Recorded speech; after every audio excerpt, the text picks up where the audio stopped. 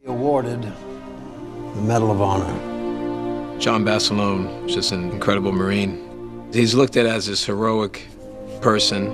His life and his exploits had been very well documented for us, and so we could follow them as they actually happened. I go to the movies, and who shows up in the newsreel? You, Mom, Pop. I feel a huge responsibility portraying John Basilone. I had to connect with who Basilone was, just his humanity.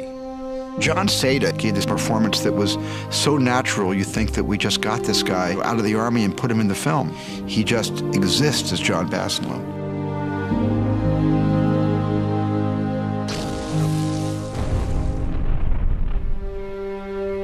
John Basilone was from New Jersey. He was just your regular Jersey guy. He was from a very solid Italian family. John was just an average American guy trying to get through the Depression, get settled down. John Basilone had served in the Army for 4 years prior to Pearl Harbor. He joined the Marines because he wanted to be with the best who was going to be in first. He was stationed in Manila with the Army, and he pulled some pretty wild liberties in Manila that he got the nickname Manila John Basilone. He was a guy that knew how to have a fun time, knew how to party. Take your time. Closer. Closer. But when it was time to get it done, he got it done. John Basilone was a machine gun section leader. Now, this is a job that, in that era, was basically like being a very skilled foreman of a very technical trade. We were under his instructions, his tutelage, as young Marines, learning how to maneuver, fire, and maintain a 30 caliber machine gun. Tatum Everson, set it up. 2 short bursts, 3 to 5 rounds. Fire! Good. It was fantastic what he knew about the machine gun. He had a great gift and was going to try to use that gift to help win the war. He carried the aura of being the first enlisted Marine to receive the Medal of Honor. He was awarded that decoration at the epic Battle of Guadalcanal. We had a tough time in Guadalcanal. The Marines were isolated there, and they were there a long, miserable time. In October, we were pretty well pinned down. I got the whole Jap army headed your way. Over. Coming right at us. When the Japanese hit us on this particular night, October 24, 25, they hit right in the A Company. To think that these men stood their ground against thousands. It was constant fighting. I saw John twice that night. I kept getting word of John was doing some miraculous things up on his end, fixing machine guns, in pitch black dark, and him doing it by his fingers. It was just an incredible bloody battle. They were just undermanned, undersupplied. John piled them up around his gun pretty heavy. You learn how heroic these men really were. I'm putting you in for a medal, John. I was acting first sergeant at the time and wrote up the citation. He was sought in awe that he got the Medal of Honor.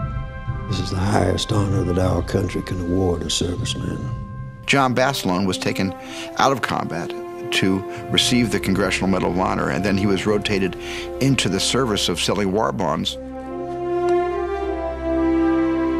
encouraging and supporting the morale of the nation, and something he didn't cotton to. He was told, you got to go do this. You got to go get us some money. Selling U.S. war bonds is just as important as what you did on Guadalcanal. Now pack your sea bag, you're going home. They took him to his hometown of Raritan, New Jersey, and 50,000 people turned out for his parade.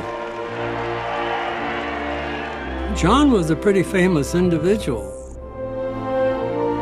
He traveled with movie stars. Big smile, Miss Grace! How's that, fellas? Look beautiful, Virginia! When do we say back the attack? Every chance you get. He wasn't about the fame and about the limelight. You'd have never known from his lips that he had a Medal of Honor. He hanging around his neck when they had a parade, and that was it. He didn't really like making speeches. That they really appreciate backing the attack and buying these war bonds. He was a Marine. He wasn't a salesman. All I do is dress up and say what they tell me. He never looked at himself as above his men. And so much so that he demanded to go back. The commandant got him transferred and sent him to Camp Pendleton. We were really close buddies. Almost every weekend we'd catch the train and go to L.A. He didn't have any trouble finding dates or anything. Lena cured all that. I'm sure he didn't expect to find love during all that. You're the most beautiful woman I've ever seen. When John and Lena meet, John is already the poster boy for the war effort in the Pacific. Lena knows who he is. Everybody knows who he is. Her reaction to him is, just because you're famous doesn't mean I'm gonna fall all over myself to get near you. You see these stripes?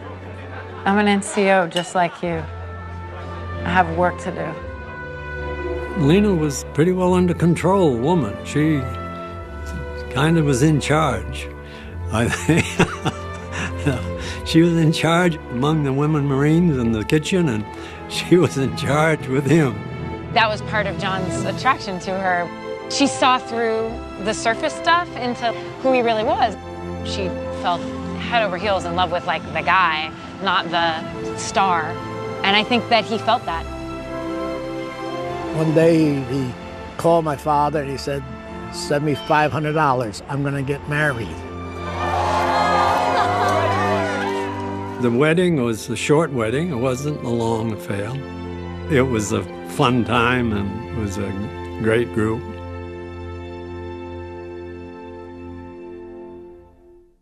It was John's desire to go back and be with the boys. I never dreamed in my wildest dreams that he and I would be reunited on the beach at Iwo Jima. And I was about 3/4 way up the hill when I heard him hollering and coming up behind us. Off the beach! He's kicking people and cussing them and telling them, get off the beach, get going. Evans and Tatum, let's go! We were right on top of each other. Get the f off the beach, you sons of bitches! The island's not very big.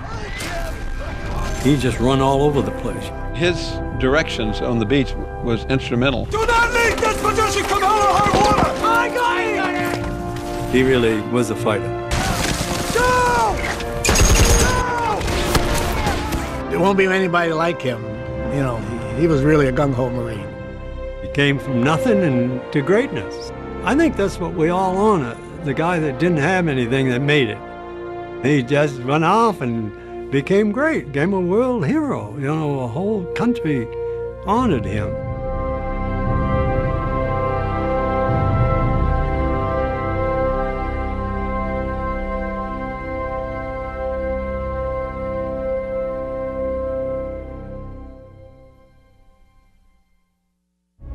I don't want to look in your eyes someday and see no life. That would break my heart.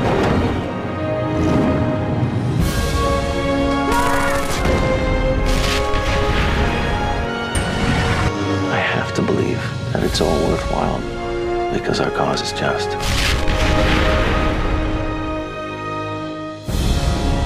Don't miss the HBO miniseries event, The Pacific, on HBO from Comcast. Call 1-800-COMCAST to order HBO today.